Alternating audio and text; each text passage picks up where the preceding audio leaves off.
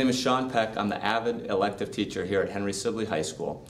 Today we're going to be looking at a very important component of the Wicker strategies, the inquiry strategy. Inquiry is important for our students because it allows them to think at different levels. We have a basic kind of gathering information level. So right now, just go ahead and read the article, and we'll read it again through here a second time in just a moment. As we advance our critical thinking skills, we would compare pieces of information, compare and contrast different pieces of our content, and then the highest level of thinking that we all kind of aspire to is to get into that analyzing of our content and really kind of making judgments or predictions about what may happen in the future. Make sure we're underlining our keywords, we're circling any biased claims by the author, and writing level 2 and level 3 questions in the margins. And it's by thinking at that highest level that we can really deepen our students' understanding of the content.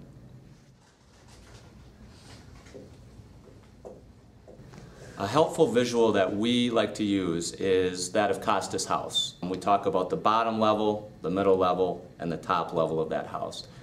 The bottom level is our sort of gathering of information type questions. Questions like complete, or describe, or list, identify, define, name, recite, or recall. These kind of basic remembering types of questions. Once we have kind of mastered that level 1 kind of thinking question, we then obviously move to level 2. This would be analyzing information, putting things into categories, asking students to explain their point of view, classifying things, organizing different things or putting things into sequence, taking multiple pieces of information and putting them together to problem solve. The third level of Costas' house is where we all aspire to be at. We want to be in the attic of that house, asking higher ordered thinking questions such as plan, evaluate, judge, predict, generalize, or speculate. Even what-if questions are great examples of level 3 questions. Questions that really require students to know the content well enough to be able to predict future events. Let's take social studies for instance. A great way that we can use Costas' full house is to ask a level 1 question such as, what is the Fifth Amendment? A level 2 question would then be, what is the difference between the Fifth and the Sixth Amendment? And a great level 3 question might be, applying the principles found in the Fifth Amendment, how would you decide the case of Miranda versus Arizona? In English, we could use Costas' house in this way. A level 1 question might be, who is the main character in Great Expectations? A level 2 question might be, analyze the character's intentions in a particular scene. A level 3 question might be, imagine you were this character. How would you respond in this situation that came up in the book? And ask students to make a prediction about how they would respond.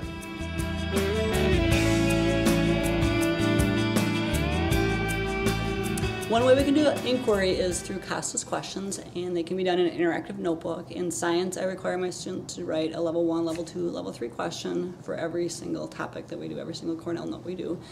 In science, a second way that we do inquiry is the scientific method. So the first step in the scientific method is making an observation.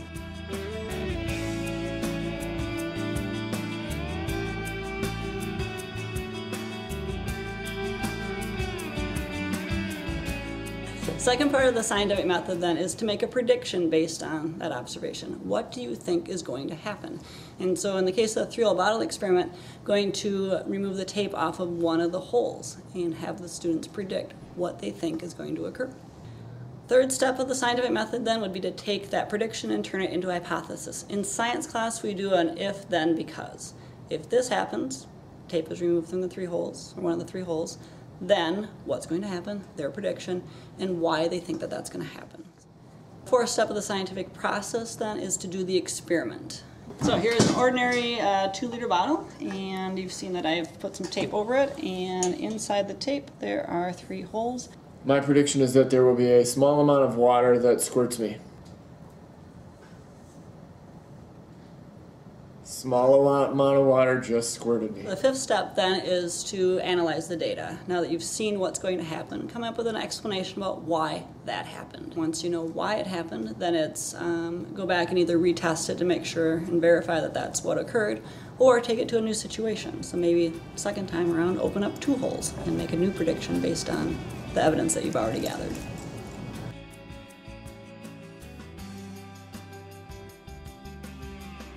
Once you've removed 1 hole, then the next step is to say, hey, what's going to happen when you remove 2 holes? Once you have 2 holes open, what's going to happen if you do 3 holes? I believe I am going to get wet when 3 holes are visible. All right, shall we try it?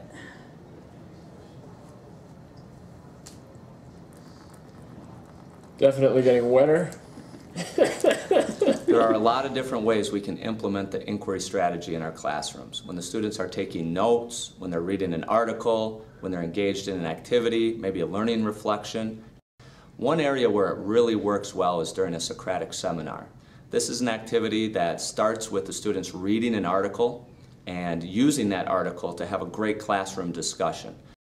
Prior to the class actually getting into that circle to have that discussion, they're encouraged to write questions in their margins. Level 2, level 3 questions. What are they wondering when they're reading that article?